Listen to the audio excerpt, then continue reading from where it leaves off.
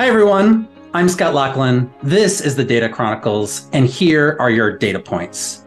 Today, we're going to be discussing cybersecurity, but actually a very specific thing within the cybersecurity space, that is governance, and how is it that you are bringing cybersecurity to all aspects of your operations. Governance has always been one of the more difficult aspects of cybersecurity, at least in my experience, because it very much involves the human aspect of our organizations, bringing multiple different departments, multiple different personalities, multiple different types of dynamics all together in an effort to solve a common problem, which sounds probably much easier than it actually is in practice. And so to really get at the heart of some of those practical considerations and difficulties, I've invited two new guests to the podcast, Jason Fruge, who's the former Chief Information Security Officer for the Upbound Group, formerly known as the Rena Center, and Michael Priest, who is the Chief Information Security Officer for Globe Life, a large insurance company here in the United States. Jason, Michael, welcome to the podcast. So Jason, maybe I can ask you to get us kicked off. And I think one of the difficulties that practitioners in this space have is trying to make sense of all of the various guidance documents out there, the variable frameworks, and trying to really say like, okay, where do I start from a governance perspective? And if I have all of these various options, how do I try to figure out what is the best one for my organization? So maybe you can start by just describing kind of how to start your governance journey and the various tools that you can rely on in doing so. Oh, that's a great question, Scott. I would say, there's several frameworks out there to choose from, and it can be confusing, I think, for a security leader to say, which should I go with? Should I go with them all, or is one sufficient? And I've seen both of those options used. I think going with all of the frameworks can be a lot of overhead, but some people like to cross-reference all of them. I think what's most important is that you pick a framework, at least one. And the reason for that is it allows you, in your governance process, the framework allows you to have a common language to speak to other leaders and executives and team members with, to measure your maturity, to measure benchmarking with your peers. And so in that vein, if benchmarking with your peers is something you want to take advantage of, then probably one of the most important aspects of picking a framework is picking a framework that's common in your segment, right? So in my former life, the retail space and finance space, the NIST CSF framework is very popular.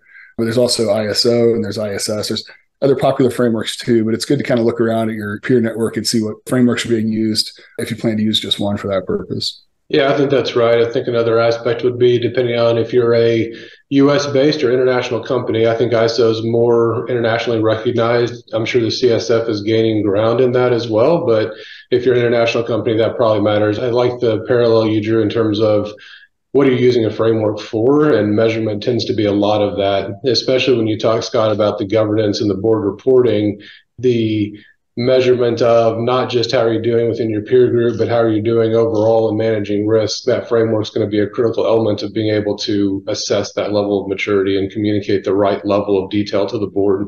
So Mike, it's a really important point that I think you're making, and I just want to maybe dive into it a little bit further. I think, Jason, you mentioned it's important to choose one. And I think, Mike, you're kind of mentioning the ways that can add a lot of value within your organization. Can you go into a little bit more detail there? Why do you think that it is important to have a governance framework? And what are the opportunities and benefits that adding effective governance within your cybersecurity function can have for an organization? I don't think that your leaders want you to rely on expert opinion. So having something that you can say is a structure that everyone's using to guide the program to assess risk and report on how you are addressing different risks and even compliance requirements. This is obviously becoming a very heavily regulated space, both on the cyber and privacy side. So having something that provides that structure and order to be able to address your compliance requirements and show that you are aligning with something standard when you think about the threats and the risks of the organization, I think it's critical to have something that provides that structure and not just say, hey, I'm a security professional, I know about this, so just trust me. That's not going to cut it. Yeah. And I think on that structure point, right, in my experience, it seems as though there's not a uniform set of structures that apply across all companies and how they organize their cybersecurity functions. In both of your experiences, Mike, and I'll start with you, maybe you can describe some of the ways that cyber functions have structured themselves and the role that the cybersecurity function plays within the organization. So I like to think about it in terms of how the senior leaders are looking at it. So cybersecurity is not the business. Cybersecurity supports the business. And when you think about the National Association of Corporate Directors and how they're encouraging board members to look at the problem, it's a business risk issue. And so being able to talk in those terms, just like any other functional risk area of the business, I think is a critical element. So using the frameworks to assess the risk and have those conversations with the executive leaders and the board, or even the business line leaders, to help them understand where they have areas of risk is critical. Jason, interested in your perspective on that. As Mike was describing that the cybersecurity function is a risk management function, how is that then instilled within the organization? Because obviously organizations have a number of risks, not just cyber, and each one of those risks may be managed by different people and by different departments and in different ways. Yeah, I think that's a fantastic point. I think the security organization really has to view itself through that lens of saying, we're here to make sure that we have a reliable revenue stream that's free from cyber disruption, right? Cyber being a risk category, and there's many different risk categories, cyber happens to be the one an organization is perhaps most likely to realize. So there's a significant investment in mitigating that risk. But I think it's important for security organizations to recognize that that is the purpose, right? The company doesn't invest in security for the sake of security. They're investing to mitigate the risk of financial impact, reputational impact to the revenue stream, to the value stream to the customer. So that's a critical aspect of how we view ourselves and our role in the organization. And cyber here defined broader than just kind of information security, right? This would have a levels of cybersecurity around continuity and the ability of continuing to do business, which can end up being core to the operations of any particular organization. Absolutely. Yeah, and I think beyond just the information security protection, Scott, that you mentioned, a lot of times we think about it in terms of that. A lot of the breaches that I think we see in the news have to do with data loss and customer protection. But if you look at some of the more recent breaches that have happened around ransomware specifically, there's definitely an operational impact.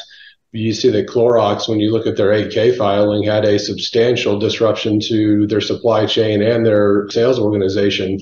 So while it wasn't necessarily directly a customer impact issue, it's a cybersecurity issue that was disruptive to their business and had a huge financial impact.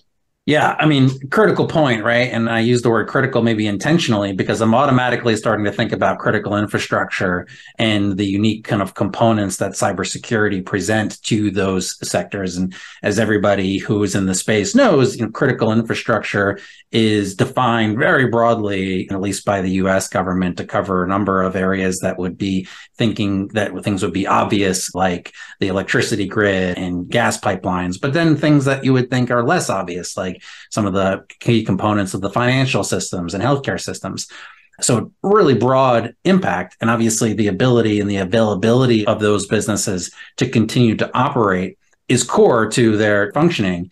And it sounds like from both of your perspectives, governance is one of the key components of that, because your role is to be able to take those risks that you're seeing, not only on the security of the information you maintain, but also be able to continue to operate business and then be able to disseminate out that knowledge to others. Is that a fair summary, Jason, of what you were describing? 100%. I think the digital dependence isn't always clear, especially as older organizations go through, digital evolution and modernization efforts. Their operations become far more digitally dependent. And so protecting that digital infrastructure is vital. But does the leadership team understand that portion of the revenue is purely dependent on digital technology and what is no longer purely manual, right? And some organizations are 100% digitally dependent. You could contrast in the retail space, say an Amazon, who's completely digitally dependent, I would say, versus a Hobby Lobby, which I would say is probably less digitally dependent, but this is speculation on my part. But just to contrast those two things, the computer network could be down, but people can probably still buy stuff in stores. That may not be true for Amazon.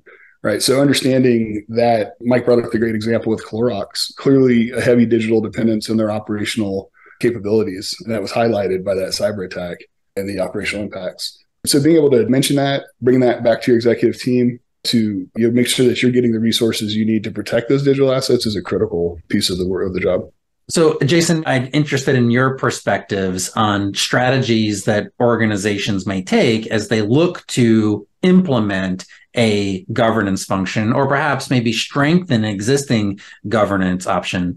From your perspective, what do those strategies look like, and what are the available options to organizations as they look to implement or enhance their existing governance operations? Great question. I guess first I would say governance, what it is, right? All the processes, the roles, the policies that go into the security program to make sure that the information security assets or information assets are adequately protected, right? That institutes the governance process. Early on in this emerging CISO role, I think companies had the expectation that they would hire a CISO and they would make risk decisions on behalf of the company. And I think we've seen that doesn't work. I think it's necessary. Most companies are establishing these steering committees that are comprised of different business leaders at the management level in the company that make risk decisions. And in that capacity, the CISO operates as a consultant to that committee to say, here, we've discovered a risk. Here's the rating of the risk. If it's outside of our risk tolerance or inside of our tolerance, and a recommendation for the treatment of that risk. And then the committee is going to make a determination as to whether there's an investment made or not in mitigating that risk or just accepting that risk. I think another critical aspect is that security framework we talked about. I think that committee now gets to look at that framework. They can look at benchmarks to say, how do we stack up against our peers? Are we keeping pace with peers? And how are we doing from a year-over-year maturity perspective? Are we getting better? Are we getting worse? So that framework allows you to have that conversation to make sure the investment in security continues to be where it should be. And I think the security policies and standards, which is where the interpretation of the risk tolerance takes place, that committee gets to review those policies and standards to say, are we adequately viewing the risk tolerance and setting policies that the organization has to follow at the appropriate level? And then obviously looking at KPIs and KRIs, all those things go into a healthy governance program. What I think you're starting to see is kind of a different mindset around the CISO role. I think in the past it was heavily a technical role. Now, I still advocate for CISOs having a decent amount of technical understanding, because even though a lot of this is not technology, it's business risk, you need to understand how the risk is assessed, and you have to understand how the threats work. And you're starting to see regulators use language like the CISO is required to have independence. So I think what you're seeing is that there's this desire for, as Jason said, the CISO to be in this consultative role, not in kind of stuck in IT, just being an IT person, but actually being a business leader, a risk manager. And I was introduced to the IAA 3 lines of defense model about a decade ago. That's the Institute of Internal Auditors. They've changed it since to call it just a 3 lines model. And it's really the first line operations folks that are kind of running the tools. Second line is strategy, governance, things of those nature. And then third line is your internal audit. So you have people that are checking that things are being done. You have people that are overseeing the strategy of the program, that governance role. And then you have people that are actually in the day-to-day operations of running the controls. And I think that's a great model for setting up governance in a way that provides that independence and allows you to report risks to the business leaders and the board in this way that's not just a technology discussion, but a business discussion. It's not somebody from IT coming in and having this conversation about technology. It's somebody in a consultative role talking about business risk. So that's a really interesting point, Mike. And I want to come back to the committee, Jason, that you were describing in a moment. But before doing that, let's focus on that distinction that you're trying to draw for the CISO role as being one of a risk manager, kind of a senior business leader, as opposed to the operational individual. And maybe to round that out a little, let's use an example. Are you saying then that the CISO, if we're talking about, I don't know, maybe the business need is to allow for remote access to infrastructure, and you're thinking about the CISO's role is then thinking about what the security risks are in allowing for that remote access, and what are the various options are to be able to help mitigate those risks. But then are you also saying that the CISO wouldn't be responsible for choosing the technologies that would address those risks? The CISO role would be around trying to define and set out what the priorities are and the requirements are for somebody else to implement? Yeah, I think it's a bit of a religious subject in the field still. That's the way I prefer to approach it, is that I understand the business objective. Then I look at what they're trying to accomplish, and I would say, what are the threats for what you're trying to do? Who's going to try to exploit a weakness there? What are the ways they go about doing that? And then what controls would we want to put in place to protect that business need? And then I can pass that off to our technology leaders and say, hey, we need these. These are business controls for security. These are business requirements. So you have functional business requirements and you have security business requirements. And then, yeah, I wouldn't choose the technology myself, but I would define what the controls are that need to be met. And I think also continuously assess the effectiveness of those controls. So while I may not say that the CISO should be choosing the technology, the CISO's group role should absolutely be assessing if the effectiveness of the technology is keeping the risk mitigated to the appropriate level. It's a partnership for sure. So it's almost like it's a check and balance in place that's going to allow for one person to be able to set what the requirements are, and that person to also confirm that those standards are being met without necessarily being invested in the technology that are available to be able to meet those standards. Jason is interested in your perspective on that dynamic, including whether there are other options that you see within the CISO profession where they may end up getting involved more in the day-to-day operations. Well, yeah. So I agree with Mike as that being the superior model. I do think there's a trend that I'm seeing where sometimes the CISO is responsible for infrastructure as well. And that's something that's creeping up more commonly, at least from what I'm seeing. And it's interesting because I like what Mike brought up around that IIA 3 lines model, where the CISO sits squarely in that second line of defense, and then like IT operations would be the first line or part of the first line. But once you put the CISO over infrastructure, now the CISO not only has responsibility for the first line, but also the second line. And so they might have a greater stake in selecting technologies, but the fundamental, outcome of making sure that the technologies mitigate risk is still there, right? It's still there. They just would have more skin in the game with that particular equation. So let's talk about like skill sets, right, that would be needed to play into this dynamic that you're describing, because I think one of the things that I've had conversations with you in the past has been around that there is a limited talent pool currently within the cybersecurity space, especially kind of at those higher levels that both of you operate in. And I think the other dynamic, interested if you agree or disagree, is that many of the folks who are in that space came from the operational side of the house, right? In other words, that's where they cut their teeth on cybersecurity. So taking them outside of the role of making those day-to-day operations and choosing technology partners and getting deep into the weeds about exactly how a piece of technology works is a difficult transition, I would think, to then having them now play the role of kind of more out of the weeds senior business role of providing overall risk mitigation and management for an organization.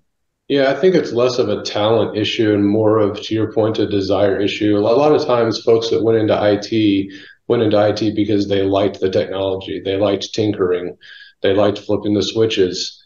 And so I think getting someone to extract themselves from that really in the weeds day-to-day working with technology and instead looking at the kind of strategic view of it and really being more of a people-centric role. I think it is a challenge to find folks that are really great at cybersecurity that also are okay not really being in the weeds of the technology on a day-to-day basis. That's an excellent point. And then I want to come back to that point I think that Jason was making a moment ago. And Mike, I'd ask you from your perspective, Jason was describing having a committee of team members within an organization that's going to ultimately make decisions for the organization. And that committee would be advised by the CISO based on the CISO's expertise and the CISO's unique abilities, but the CISO not actually making the decisions around a number of those areas. It would be the committee making those decisions. Who do you see as participating in what those committees look like? Who are those stakeholders that you see as really important to be engaged in that type of decision making? So I think it's first to think about the fact that there's only so much work any organization can do. And a lot of things come down to prioritization. So there's a new enhancement that someone in the sales organization might want, and there's something that HR needs in their new platform. And Everybody's got these different priorities within the business of what they're trying to accomplish that addresses the strategic objectives of the company. And you have to prioritize what gets done. So I think similar committees that you would have for the prioritization of that work should also be involved in making the decisions on where risk gets mitigated, whether it's cybersecurity or any other risk. So oftentimes those decision makers, I think, are your folks like your CFO and maybe your sales leaders and your CIO. General counsel has a very important component of this these days. Like I said, this is becoming much more regulated and a legal issue. So those stakeholders, I think, all have to be a part of that discussion in terms of what strategically are we trying to accomplish as a company, and where did these risk mitigation activities fit in to accomplishing that strategic objective in a way that doesn't cause us to have some sort of a catastrophic event that sets us back instead of allowing us to be propelled forward. And you might think of it in terms of also the new SEC requirement for disclosure. The folks that would really fully understand the complete picture of what might be material are probably similar folks. There's both the qualitative and quantitative factors that we know have to be weighed when determining what's disclosed. There's no one person in the company that's going to be able to say definitively what's material and what's not in a cyber event, because it depends on the event that you're experiencing, which is also what makes cybersecurity difficult to risk assess. There are so many different scenarios, so many different types of impacts that you can experience. Leaders across different space are required in all of these conversations. So what I'm taking from what you describe is it sounds like there's not one right answer to saying this person needs to be on, this person needs to be on, but it has to have several criteria. One is it has to have sufficiently senior people involved that are going to be able to be decision makers for the organization, but also have perspective on the totality of the operations, using the analogy that you described as for materiality. Second, it needs to be multidisciplinary, right? You'd mentioned the CISO, you mentioned the general counsel, you mentioned the head of sales. There's kind of a variety of people who are not really cybersecurity professionals who are all going to be part of those decision-making groups. And maybe I'm interested, Jason, so if we compose a committee like that, what is it that we're asking them to do in practice? And how is it that that group would have the underlying expertise and information in order for them to effectively make those decisions that are being put to them? That's a great question. And this is the art, right? So it's important for the CISO to be able to talk to a bunch of non-cyber experts about cyber issues. So making it simple and making it business relevant, because we're not expecting them to become cyber experts. We're expecting them to become aware of the impact of various cyber risks. And so the CISO's got to articulate that in a way that someone from the finance organization or legal or HR or whoever's on that committee can digest it. So it has to be made accessible, simplified, but it's still impactful. And then again, the CISO is an advisor. So here's what I would advise we do to mitigate this risk and make it conversational, right, for that committee. It's important, I think, to have a charter that spells out what each role of the role of the people on the committee are. And then I guess secondarily, I would say the committee needs to understand that it is in effect practically executing on the board's governance role. And so the decisions made in that committee, those go back to the board for feedback, right? So these are the risks that we've accepted. This is what we've mitigated, the decisions that have been made. So there's a constant loop where if the board doesn't agree with the decision that was made on a risk, or there's some feedback brought back from the CISO to say, okay, here's the outcome of that conversation. And I think that's a vital part of this being successful as well, is that you have that continuous risk management cycle. Yeah, let's maybe double click on that risk point, because what's challenging about cybersecurity is trying to get to zero risk is impossible and frankly, not something that an organization can even strive to do. I mean, they can spend every last dollar in their operational budget to be able to buy endless amount of cybersecurity tools and still not get to zero. So that would mean that there is going to be some risk appetite, can't be zero. Also probably can't be a significant risk appetite, depending on the industry. How is it, from your perspective, that that is being defined from an organizational perspective? Is that the committee that's involved in this? Is that the CISO kind of bringing their recommendation about how much risk to take? It seems as though in order to get that question right, it really requires really some soul searching within the organization about how is it they would want to manage the legal obligations, the regulatory obligations, the customer obligations, the relationships that they want to have with consumers. I mean, all of the above, interested in how that works in practice. Yeah, well, that's a great question. This is a tough one. If you don't already have some definition of risk appetite and risk tolerance in your organization, you have to go through the hard work of having the conversations with folks to say, this is how we want to quantify operational impacts and financial impacts, reputational impacts. I thought this was useful. I heard this once from a colleague. Your risk appetite, right? And this is for folks who like to go into casinos. How much money are you willing to lose is your appetite. And then your tolerance is really what are the odds in this particular game. So the odds in blackjack are much better for you than in craps, for example. So do you have a tolerance for losing money at the rate you will at craps, right? Or you're a blackjack player, right? You have less tolerance. But either way, you have the same amount of money at stake, right? It's just how fast you want to win or lose.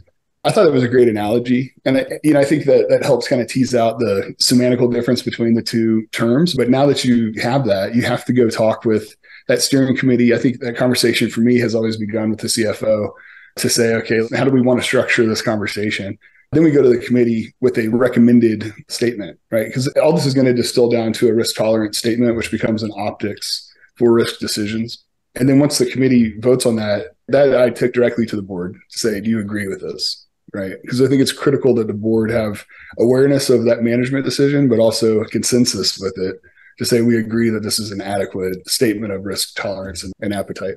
Yeah, I mean, it's fascinating because the other dynamic there, right? In some ways it's true, in some ways it's not true, that organizations are free to choose their own risk appetite. Much like if I had to survey 100 CISOs, all of whom are well-credentialed, well-experienced, my guess is that, if they started to go through a number of areas, they may end up having different risk appetites. It's just kind of part of the human nature. But at the same time, right, and we've talked a lot about this in prior episodes, looking over your shoulder and ready to second guess any of those risk decisions that you make are plaintiffs, class action lawsuits, regulatory investigations, law enforcement. There's a long list. And so saying we're risk averse or we are risk tolerant or whatever position you're going to take is one that almost also becomes a legal question. Absolutely. Yeah. I think to your point, you may have a different risk appetite than if you have a significant other that shares your finances or children who are stakeholders. You might be willing to bet their college, but your significant other would not. And so I think that's a great analogy of the conversation that you have to have with all the stakeholders that have to be represented in defining that risk appetite. How much are we willing to bet on this casino trip or this cyber area? And I think that's exactly why the board has to sign off on that, because they represent the shareholders, right? So it's critical for the board to say, yeah, that seems correct, right? We agree with that assessment, because management could be off, right? It could be off. And it's important that you have that critical board check. And legal, to your point, right? Legal is there to make sure that the legal implications are represented. What are the compliance costs of non-compliance of various legal gaps in our assessment of our tolerance and appetite and so forth. So they've got to be factored in that as well. Mike, interested in your perspective on that. You mentioned like the GC having to be part of that committee as being one of the functions represented. How do you see the overlap between the regulatory environment, the legal environment, and the cybersecurity risk decisions that you're being asked to advise on? So I think if you're going to start to look at a regulated company, it has to go beyond the appetite and start to talk about tolerance. And I think you can have different tolerances in different areas. So if I'm a completely unregulated company, there's some decisions I can make in terms of risk acceptance that wouldn't fly in a regulated company where, to your point, Scott, if you had a lawsuit from plaintiffs alleging harm for the compromise of their identity, and you're not in that type of an organization that has that aspect, that component, you can make more true risk-based decisions, I think, than you can in a regulated industry. So I think the tolerance may be different depending on the type of data, the type of situation that you're talking about. If you're talking about a database full of customer records, you may have very low tolerance to go above your appetite. You may say our risk appetite is moderate. My tolerance for anything outside of that is low. But if you're talking about an operational system that has nothing to do with customer data, you would say, well, it's moderate, but given this important timeline we need to meet, we're willing to let the system go unpatched for much longer because the impending harm would be within our tolerance. So I think the appetite and tolerance conversation has to go hand in hand. It's interesting to me. I was thinking about this whole conversation as you guys were talking as well. I kind of smile when I see CISOs say things like, I can't get my budget approved. And I always wonder, it's not really your budget per se, right? It's whatever the business has chosen to do in terms of mitigating risk. If you've done your job to assess risk and bring recommendations to them on what it will take to mitigate that risk, and that committee determines what they want to mitigate, that's your budget. That's what you've been assigned to do. That's what the business leaders have chosen as their objectives. And executing on that is now, and executing and reporting on progress against that is what's important. So they're making risk decisions, factoring in a lot of other things that we probably don't see as CISOs in terms of other strategic priorities of the company. I'm not going to have visibility as a CISO into every critical thing that the company is trying to accomplish. It's one voice amongst many voices that are looking at the priorities of the company. Yeah. A similar vein, Jason, you mentioned earlier around kind of the role of the board and having the board be receiving information and being able to have the role of playing a governance function.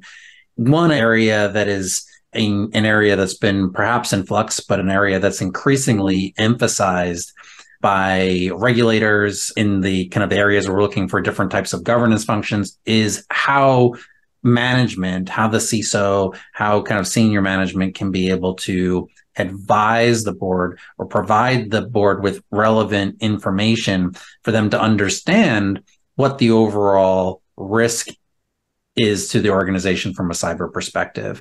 And that would allow the board to fulfill its fiduciary responsibilities in providing oversight. Interested in your perspective, having lived that, what are some practices that you think are going well? Where do you see that current dynamic playing out between senior management providing the right amount of information for the board to be able to fulfill its obligations? That's a great question. I think it's important to distinguish between management and governance. I think in that sense, you have to understand your audience. When a CISO is talking to a cybersecurity steering committee, that's a management committee. We're going to determine in that committee how to manage that risk. We're going to use different visuals, different dashboards, different deeper metrics with much more details are going to go into those decisions as we articulate what those risks are and how we should prioritize them. When we're talking to the board, we're no longer talking to business management. Now we're talking just a governance conversation. So we're not saying, hey, here's a recommendation from us as the CISO on what we think we should do. The board is looking for you to tell them what you're going to do. What is the decision that's been made? And, they can tell you if they disagree with it. That's not a comfortable conversation, but we're never there to ask the board for a decision on a particular risk. Now, they are advisors. In their governance capacity, the board is going to give advice, but it's different from the way that we ask the management committees for advice on certain risks and so on. So I think effectively presenting to your board is understanding that you need to dimension and provide confidence to that audience that you have an understanding of the top risks the organization is facing and you're tracking progress towards mitigating those risks. That's critical. And I think the details aren't necessary. It's just showing that you have it, right? So keep it very high level is key to success. And, there's other measures, what are our financial spend? The board wants to make sure that we're being good shepherds of the financial resources dedicated to cyber. So what are we spending on people and technology and so on? And they might be interested in benchmarks depending on the board. Every board's unique, right? So it's important to understand your board. But I think all of those are keys to success in my experience. Yeah, Mike, interested in your perspective on that question, including that one of the dynamics is that where the folks who sit on a number of large companies' boards tend to be more senior individuals who have had past careers and enjoyed a lot of success. But that success was not usually cyber-oriented success. It was areas that they've succeeded in other areas of business or within their respective professions. And thus, having those team members and those board members be the ones to help bring them up to speed about where an organization is from a cyber perspective can be difficult just because they're not actually in the weeds and understand that dynamic from their prior dealings. Any thoughts about how to present actionable information to that group of senior leaders? Yeah, I think in the purest sense, it's really thinking about what are the key risk indicators. We talk about that in the cybersecurity profession. We're usually thinking about what's a control failure that could result in a malware infection or ransomware event, something along those lines. But if you try to distill that down even further and align it to the business objectives, what the board is really looking for is we know what we want to accomplish as a company. What cyber event could disrupt that, and what areas are we weak and vulnerable to that event? And to Jason's point, what are we doing to address that? Because it's oversight from their perspective. Are we looking at the right things? Are we mitigating the risks? Are we doing it in a timely fashion? And I think it's really a key risk indicator conversation with them. And in terms of the board's knowledge on cyber, I think you're starting to see a push for the board to need to be educated on the topic. NACD, again, in their cyber risk oversight manual specifically calls out that the board needs to have access to education on cybersecurity. And I think NACD partnered with Carnegie Mellon to create specifically a training program for board members to take to gain more knowledge. And while the SEC softened their guidance on that the board must have someone with expertise in cyber, they still want you to disclose to what extent you have someone who is kind of knowledgeable in that area and overseeing it. So I think that I'll be interested to see how this evolves from a regulatory perspective, to see if boards start to have even more cyber knowledge as a requirement, as something that's evaluated as they add new board members. Yeah, that evolution maybe is a great place for us to maybe ask my final question. And I agree with you 100%, Mike, is that what's interesting about this particular space and about cybersecurity and privacy and data protection in general is that it's moving so fast in terms of those standards. And so oftentimes when I'm working with clients, and a theme of this podcast is around trying to be resilient to change as much as possible, because for each of you in playing the roles that you're asked to play by your organizations, it's one where you cannot be so deep into the weeds on every single matter, in which case you can never think about the big picture, think about how is it that you are going to create organizational risk management at the level that you need to. And that's always a balance and always a struggle, I think, for each one of us in the space, is how to both be involved in the things that are important on a day-to-day perspective, while also trying not necessarily to be involved in every decision so that I can be able to make some of those bigger priorities. And I think part of that, in order for us to do that well, at least in my view, is to build out the infrastructure and build out the systems and the processes so that you are expecting that change will happen. You're expecting that there will be new regulations that are going to come into play, and they're going to require different things. And so not necessarily to only build your program surrounding what is the requirements today, but be well aware of what the requirements were going to look like next year and the year after that, and in 5 years' time, so that you are better able to respond without having to redesign everything in the very end. So maybe that's the setup for the question that I have for both of you. If you're thinking about the various governance actions that you would want to take and advise your organizations to take, what are one or two specific actions that you think have a particular high ROI so that they are going to result in a disproportionate value to the organization that will help the organization be more resistant to regulatory change and evolution in the future? It's a great question. If I had to pick two things, I would say first and foremost, it's important for every CISO to have information gathering networks, whether they're getting intel on what's going on through CISO forums or where they're getting it. They need to have a vehicle. I think one of the most important vehicles is also your board, encouraging a two-way conversation, right? Making sure that as you're telling the board, this is what we're seeing and what we're doing, your board members likely do sit on other boards. They are likely going to ask you or advise you on what they're seeing out there as well. So that can help you stay ahead of things as well. And I think the other thing I would suggest is doing what you can to get the cyber update out of the audit committee. If you're one of those folks that's in the audit committee, you're talking to a group of people who are dealing with so much. For them to be expected to be cybersecurity experts at any level is almost an unreasonable request. Creating a cyber committee within the board and an IT committee within the board allows for a lengthier conversation to be more strategic about how you approach, your digital dependence and how you're managing the cybersecurity aspects of that. And it gives you more than that 10-minute board update in the audit committee that everyone struggles to make effective. So those would be my two things. You have to have a solid risk assessment process. I don't think you can do the job appropriately without that. And I think it needs to be founded in good data. I think subjective risk assessment is not good enough. Now, we can argue all day in the industry about quantitative risk analysis and the utility of that, and people continue to do so. And I don't disagree that with us pushing as an industry to try to get more quantitative where we have good data. But regardless of whether it's quantitative, semi-quantitative, it needs to be consistent, because that consistency in assessing risk is going to yield consistency in recommendations, and I think also be defensible. The regulators have said in many instances that they want to give us the freedom to be risk managed, to make our own risk decisions.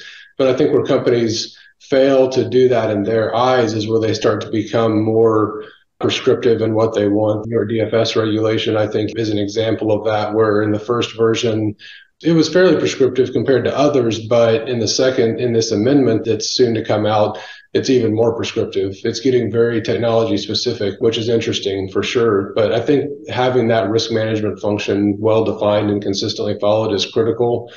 And then I just think having consistent reporting with the board, set the objectives of it. Here's what you're going to hear about, and stick with that. Make sure that it's consistent in each update is critical as well, that you're not kind of all over the map, and make sure you understand what they understand so that you can communicate it in a way that they understand. Not every board's going to be the same. Not every cybersecurity function should be structured the same. Every company is going to have somewhat of a unique personality in how they manage any priority. And so I think you have to really sit down with your executive leadership, with your boards, understand what their objectives are, understand what their level of understanding is, and then tailor your program to make it clear to them how to make good decisions. Great point. Well, with that, I think we're just about out of time. So Jason, Mike, thanks so much for joining me on the podcast. Really great conversation. With that, I'm Scott Loughlin. This is the Data Chronicles, and those are your data points.